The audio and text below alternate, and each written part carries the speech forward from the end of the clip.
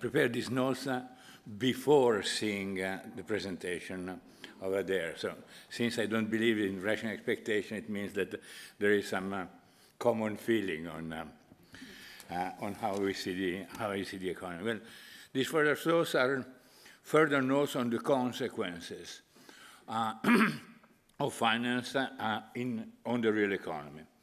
Well, we have already discussed, and Mariana has discussed it extensively together with other people, that as effort, as a leading warrior of innovation, the financial sector has a very mixed record, to say the best. And in any case, this is the need of massive external finance typically occurs in new technologies, new paradigms, and new firms, toward which finance performs reasonably badly. In fact, most of the time, investment is, or at least can be, self-financed by internal cash flow. In all Western countries, a minimum of, say, 50%, but is a minimum in continental Europe, in Anglo-Saxon countries much higher, is financed with internal, investment is financed with internal cash flow.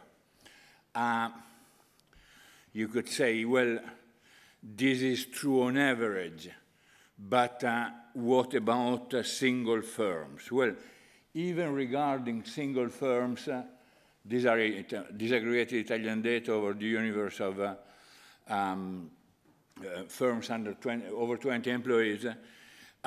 You can see that the model firm does not need external money to finance investment.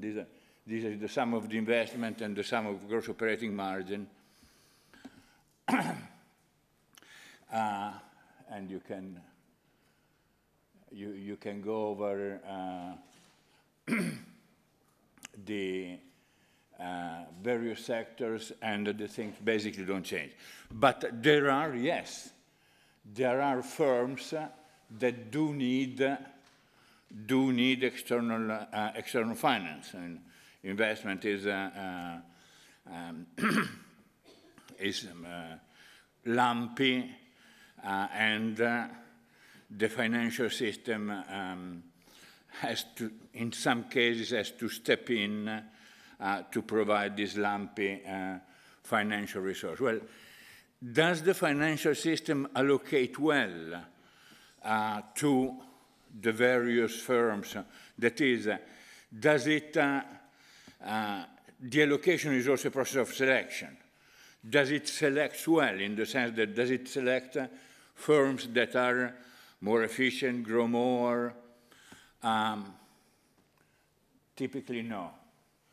I've got the data that I present. I cannot say from which bank they come and from which country they come, but you can imagine.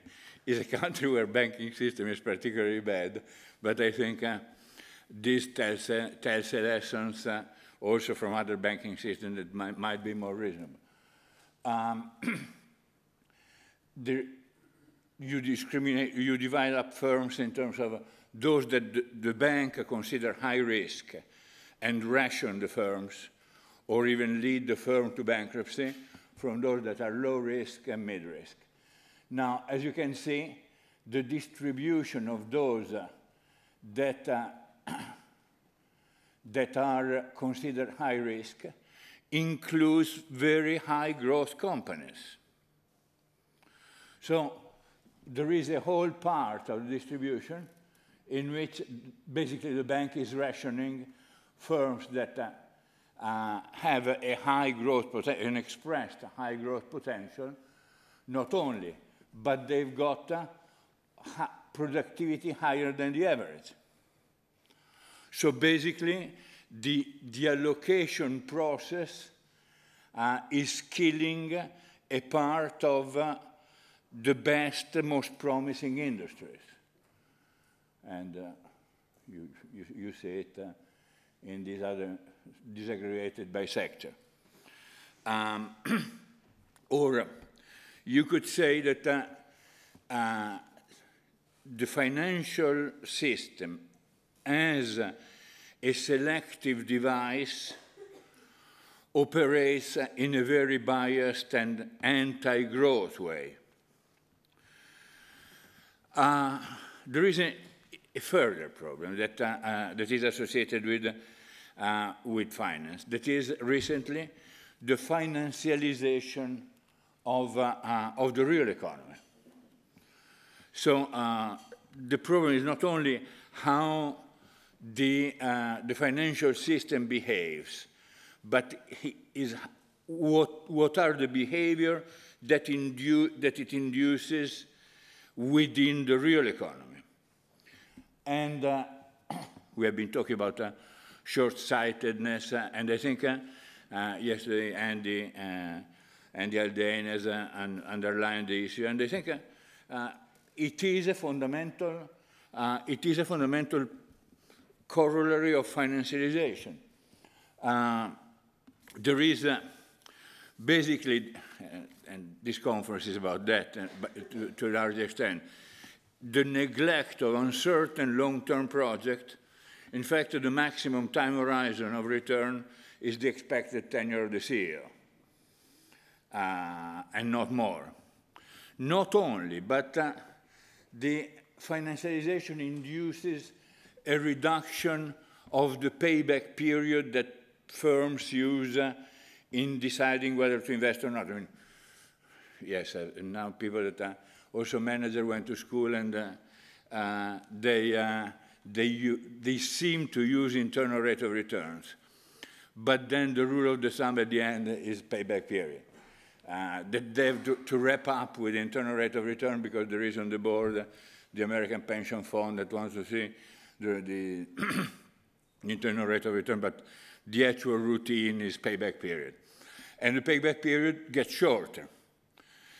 Getting it shorter, it means that also the investment gets more obsolete. Because the payback period is a rule that says, how long will I take to pay back this investment in terms of net gross gains?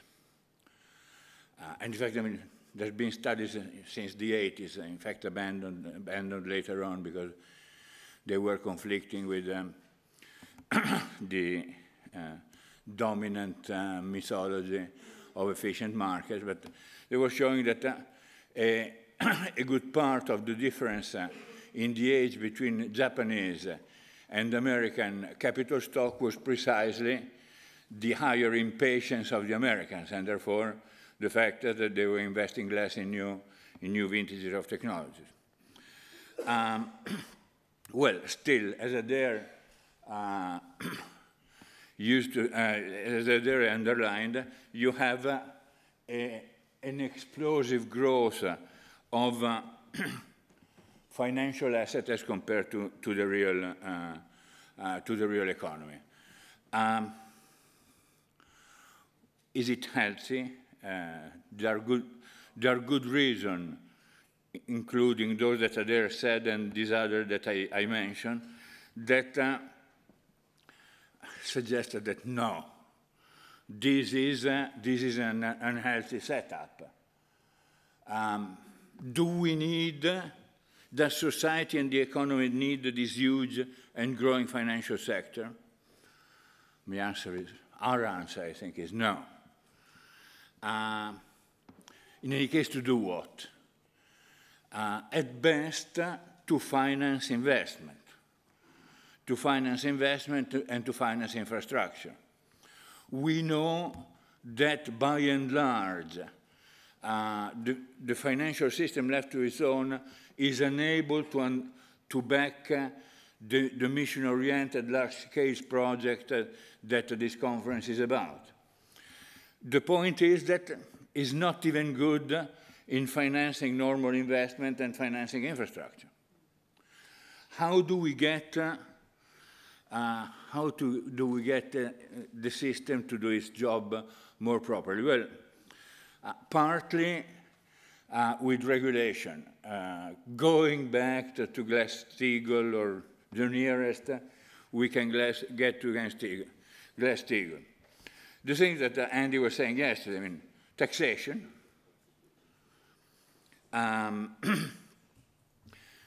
knowing very well that you cannot ask an inherently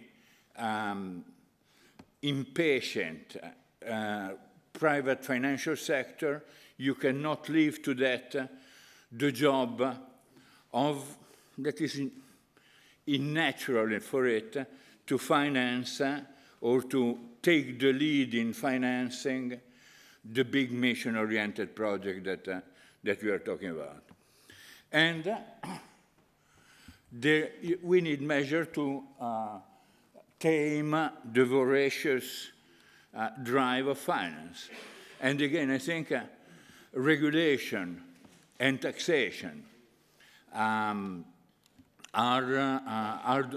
the main road that would also, yes, it would reduce the liquidity of the system, but there are very good reasons why, as Adair was saying, this liquidity, an excess liquidity might underlie a systemic instability of the system.